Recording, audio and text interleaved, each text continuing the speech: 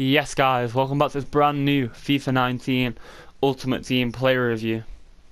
I've done a few other player reviews on my channel. The Eusebio one did very well. It's got a good amount of views. It looked like you enjoyed it. So I thought I'd do another player review on Thierry Henry. This card, very good card. He's a different type of player. He's 6'2", and in game he feels like a very big player, if you know what I mean. Like, he looks taller than he actually is, and he's quite chubby. He's got quite a big build. But yeah, I played 70 games with him, scored 85 goals, got 31 assists, which is a very good return. It could be better, but it isn't bad, to be honest. I know I've spent 1.4 million on him. I actually sniped him for cheaper than he is. But yeah, into the faults of this card, what I'd say is medium is definitely a problem. He needs to have high medium or high low as a striker if you want to play him striker, because medium is more of a centre attacking mid, and he doesn't really fit centre attacking mid because he's quite a tall player, you know what I mean. He's like a Ronaldo basically, because you stick him up front and he wins everything for you and finishes all the chances, wins the headers. He's not a centre attacking mid, and with this card it's medium. So it's like you've got to play him centre attacking mid, but you don't want to. But yeah, I recommend if you buy this card, just try him at striker and see what you think. If you don't like it, move him back to centre attacking mid. It depends on what strikers you have, really. So say for example you've got CR7 up front, you'll get away with playing Thierry Henry at cam. It's just I don't have that, obviously. It's the team I've been playing him in. I don't have CR7. But when I do get him, Thierry Henry would get pushed back to centre attacking mid, if I still had Thierry Henry then. But yeah, this team that I'm playing him in is very good. Standout player of the team is probably Mbappe. Played a lot of games with him now. But Henry is probably the best player in the team by a country mile, to be fair. He just finishes all the chances, everything. But yeah, into another problem on the card is the balance, which is 63. It isn't good because when you pass it to him and he controls the ball, he's a bit all over the place, and you can see it. 83 stamina, not a problem. 83 strength for me, very good. Don't have a problem with that. He's great. The one thing I can tell though, he's got 88 agility, which isn't bad at all. But you can just tell when he's on the ball, and you compare him to a player like Hazard, like Mbappe, like Mane, you can just tell that he's not as quick on the ball, and when he first gets it, he feels like he's stuck a bit. And when you're playing bad gameplay, you'll really see that massively. So when he's on the ball, yeah, you got to take your time. To be honest, what I seem to do is, since the patch L2 wasn't in the game like beginning of the year, it was obviously very key in FIFA 18. But it's sort of back, and when you do L2 with him and you hold the ball, people struggle to get the ball off you. But if you got about 1.5 million to 2 million coins, I recommend saving for Ronaldo and don't buy this card. It's a great card though, so it's worth giving a try 100%. But into the shooting stats, he's got 91 finishing, 93 attack positioning, 83 shot power, 84 long shots, 86 volleys and 84 penalties. And there isn't a complaint with that, to be fair.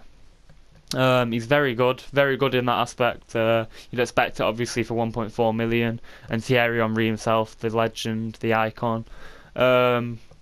He's got 88 vision, 82 crossing, 84 free kick accuracy, 89 short pass and 76 long pass, and then 90 curve, which again, very good. You can see the curve that's on the finesse shot and stuff. You can see it from a mile away. He's very good at that. His ball control, here we go. Right, so it says 89. Let's compare this to Hazard and Mbappe. Hazard 96, 89 to 96. You're probably thinking in your head, what are you on about? It's not a big difference, but trust me, you can see it by a mile. So that 89 ball control is really poor. So let's compare it to Ronaldo. Let's see what he has, because I'm really not too sure, but I feel like it's got to be higher. There we go. So Ronaldo has 87 agility. I know this is a better version of the card, but it doesn't matter. Ronaldo's got 87 agility, but he's got 94 ball control. So that's where it comes into it. So obviously the agility does affect Ronaldo slightly, but because he's got that ball control and general dribbling, it just doesn't. But on this Henry card, I recommend if you're going to buy an Henry, obviously you go for the 93 version. This card is just insane. I can imagine it being amazing because he's got way more pace. As you can see, he's got better ball control, even better agility. His shooting's better, just everything's better. He's got better stamina. That's the prime card, obviously. So if you ever get the coins for that, I recommend it 100% because he will be amazing. I know I've not used him, but just by using this card, I know 100% that card would be great to use. But if you're looking to buy this card, definitely I recommend you to buy it. I know I've talked quite negatively about it, but overall, if I was to give him a rating, I'll definitely give him a 9. And that's saying something because the ratings I've been giving players are about 7, 8, 8.5. This is the highest rated player I've given, I think. If you were to buy a player like him, like I did a review on Ix-PoWeRz-Ix, make sure you check it out if you haven't seen it already. But then we've got the Ix-PoWeRz-Ix versus Thierry Henry, complete different players. Ix-PoWeRz-Ix is smaller, but in general, Ix-PoWeRz-Ix is a hell of a lot better. He scores way more goals. He's just quicker on the ball. Just everything about him, Ix-PoWeRz-Ix is just better. But yeah, Thierry Henry, I'll give him a 9 out of 10. Definitely a 9 out of 10. This weekend league, I was 20-7. I have 3 games left to get elite. I've had a great weekend considering the players I played against. But yeah, I just got beat against a very good squad, a very good player. I went 20-8 now. I've got 2 games left. I might just go into them and give people the wins. But yeah, I got 20 wins, gold 1, so it's not the end of the world. You still get good rewards.